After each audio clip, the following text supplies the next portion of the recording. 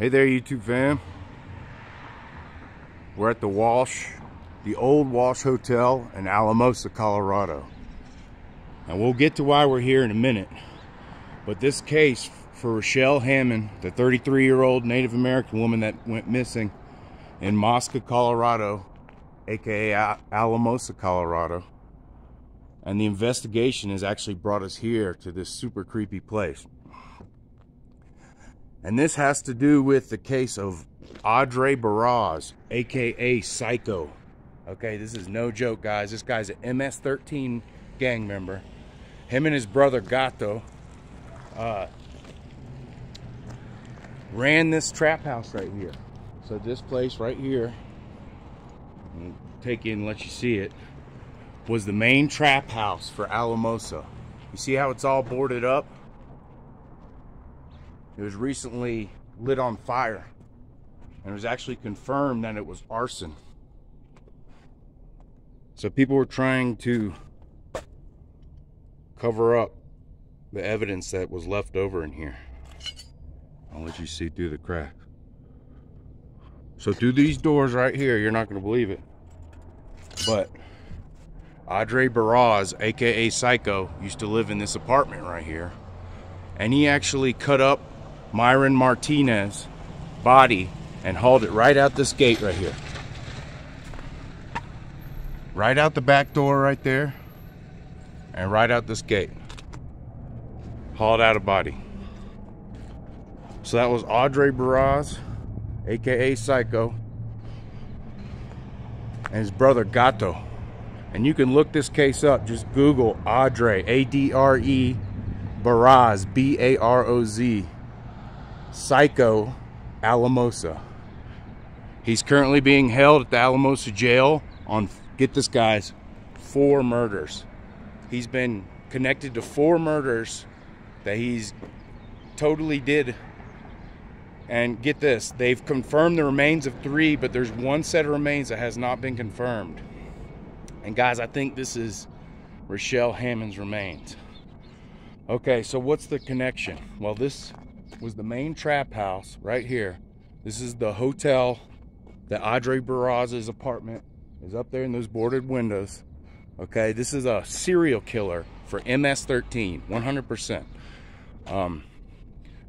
He's been charged with the 4 homicides, all kinds of tampering. So what he would do is he would lure the people in here, people that owed drug debts, and then him and his brother would kill them. He slit their throat, and then he would dismember their bodies in the bathroom up here and then haul it down here. And guys, look, we're in the middle of Alamosa, in the middle of town. There's the train station. I mean, guys, this guy was operating a major drug operation, a major meth and heroin dealing out of this whole building right here. This is called the Walsh Hotel in Walshburger. And Adre Baroz and MS-13 had this building. They were paying the lease on, I guess, but they were slinging drugs. This was the main trap house for Alamosa for years. Okay, back before 2019, Adre Baroz and MS-13 was selling drugs out of this trap house right here. And why is that important? A half mile that way is the Devil's Playground, where RASHELL Hammond last came in touch with law enforcement. 3 days before she went missing, RASHELL Hammond, a quarter mile that way, was talked to by law enforcement.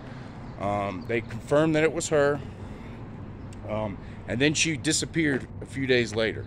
Okay, and in the report, some people that were interviewed said RASHELL went to meet 2 guys named Diablo or something else. Guys, I really think she went to meet Psycho and his brother Gato.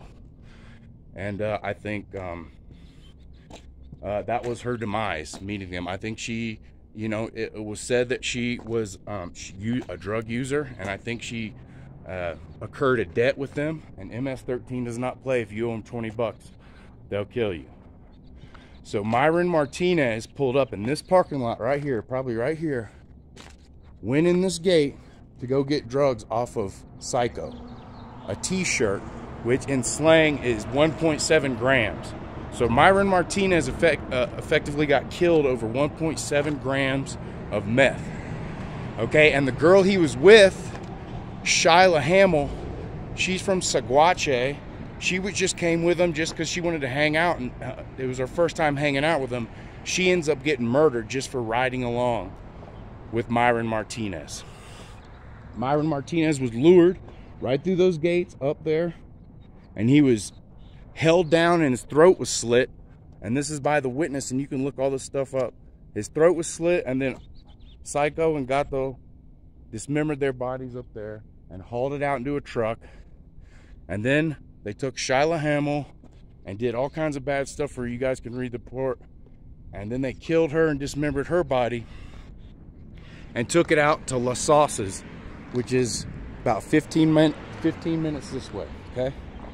That's Las Sauces, and that's where the House of Horrors is that Adre Baroz, Psycho, had a house there, and they would kill the people here and then take them out there and burn their bodies, chop them up, and dispose of them. Why is this important? Because, so 4 people have been murdered, 3 sets of the remains have been confirmed. There's another set of remains that has not been, they have a DNA profile, but they haven't been able to connect it to anybody. And guys, I really think this is RASHELL Hammond's remains. I think I mean, so what are the chances? Let's talk about odds. What are the chances? What are the chances that RASHELL Hammond hung out right down here, okay, at the Devil's Playground, a quarter mile, was using drugs? This was the main trap house for the last 3 years. Psycho and MS-13 were selling drugs like crazy in this trap house, okay? All right. It was last said that RASHELL was going to go meet 2 guys. I think she came to meet these guys, showed them a debt, and they disposed of her, unfortunately. So what I need your help with is law enforcement has not checked the RASHELL's DNA to the DNA of this person. And you know, you think since all these cases are connected, you think that they would automatically check that. But I need help with you at home to pressure these Alamosa County Sheriff and the Alamosa Police Department. There's a guy, Martinez, a detective on the case, to compare RASHELL's DNA to the DNA that was found out in Las Sauces at Psycho's house where he disposed of the bodies, okay? And this is confirmed. 3 people's remains were found out at Psycho's ranch out there. So, I mean, this is straight out of a horror movie, guys. You can't write, I mean, you can't write this stuff. So see how this is all boarded up? You can see up there. So someone just torched it not too long ago. And I think they torched it because they're getting rid of the evidence, because they used to hack bodies up in here and haul them out here, put them in trucks and drive it out to the ranch. All right, the connection is, the timing works, everything lines up with RASHELL, because, I mean, she would have had to know that these were the main guys running the trap house. I mean, when MS-13's in the area, there's not any other drug dealers, okay? MS-13 runs the whole block. They would have been the main drug dealers in the area, and I think, in my opinion, they would have had to have had interaction with RASHELL Hammond. And Myron Martinez used to sell drugs for Psycho, okay? And I think he came up short or whatever, and I think he was killed for it. And unfortunately, I think RASHELL was the exact same thing. I think she used to peddle a little bit of drugs for this Psycho guy, and I think she came up short, probably just a, you know, not even a few bucks, and I think she was met her demise from that. So what can we take away from this? The good thing is this Adre Baroz guy, he's never getting out of jail. And I actually just saw a picture of him recently where he got beat up real bad in jail, and he's looking all sad, and he's all skinny, and his face is all bashed in prison. So he's already getting a taste. So that's some karma coming back for you. So this guy attacked 3 women from behind and murdered them and dismembered them in the most harsh and brutal way. He's a coward. He's got his face painted up. You got to Google a picture of this Adre Baroz Psycho. I would love 5 minutes in a room with you, punk. He's got his face tattooed up. It looks like a clown, a little skinny punk clown. And I mean, the pain he inflicted on so many families in this area. So he's a serial killer. He's got 4 bodies on him. And I think Rashel's number 5. And who knows how many other people came in here and had a small little drug debt and ended up losing their life for it and being dismembered by some animals. And then buried out in the field out in the sauces 15 minutes this way. So guys, I know that was a lot to take in, and sorry I didn't upload a video yesterday, but this is the last day of the search, and this is my conclusion. I really feel like Rashell Hammond unfortunately had an interaction with these guys, owed a little debt, and lost her life for it. And I'm hoping we can get this DNA compared. Sorry about the noise. The DNA compared to Rashell, to the leftover remains that were found out in Las Sauces. So you know, guys out here, if it's not wind, it's freaking loud ass trucks and everything else. So anyway, I'm all worked up over this. I need to take a break. We've been going hard, but this is where the evidence led us to. And man, I just feel like in my heart, that last set of DNA profile that they found out at that ranch is going to be Rashell. But it's unbelievable. I want to show you this place. I mean, this is Walsh Burger. That's the Walsh Hotel, and this is Walsh Burger, which is a lot of corruption and shady activity. But you can see the sign, Walsh Burger.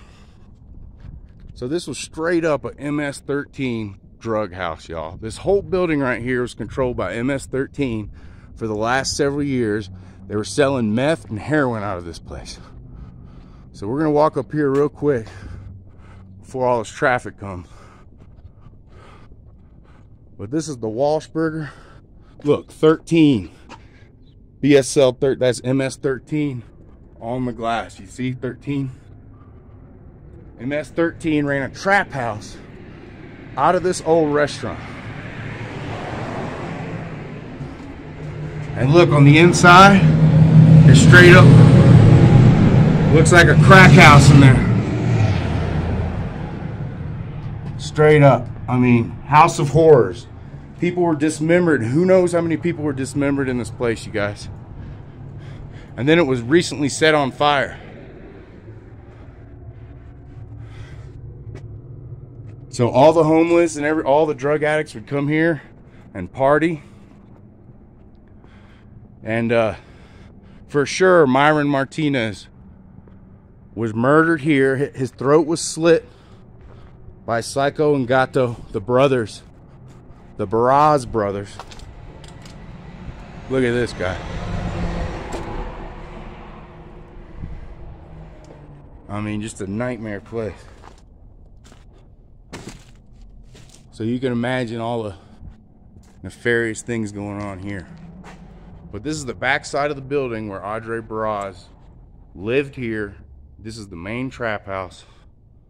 And this is where many people lost their lives, guys. And I think Rashell Hammond is one of them. Rashell Hammond could very well have lost her life in this building right here over a very minor drug debt. So fingers crossed we're gonna get the DNA compared, even if we gotta get the CBI, Colorado Bureau of Investigation, involved, because the sheriffs don't really want to mess with it anymore. They're kind of trying to sweep it under the rug. But I wanted to say, thanks for tuning in. Tell me what you think. Please research the case. Adre Baroz of Alamosa. He's convicted or charged right now with the murders of 4 people. So what are the chances we have a serial killer in the area that's interacting with Rashell Hammond, you know, in a drug way, and then Rashell goes missing and she's interacting with a serial killer? What are the chances of that? You know, and them not being connected, or him not being responsible for that. So that's where I'm at. That's the final thoughts of the Rashell Hammond case here in Alamosa, Colorado. Man, there's a lot of shady stuff, y'all. This is the real trap house. Look at it. It's super sad. I can't believe this trap house is going on in the middle of Alamosa, in downtown Alamosa in the city. It makes you wonder if somebody's on the take. I mean, this guy ran a trap house for years selling meth. I mean, probably supplied the whole south of Colorado with drugs, and he's in here chopping people up and removing their bodies, you know, and no one knows anything. The cops, you know, they're not going to shut it down.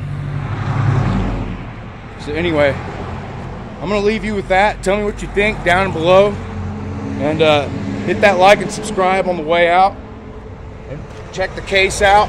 But I think this is what happened to Rashell, guys. In my heart, I feel like it. And God bless y'all. Thanks for watching. I hope you have a great day.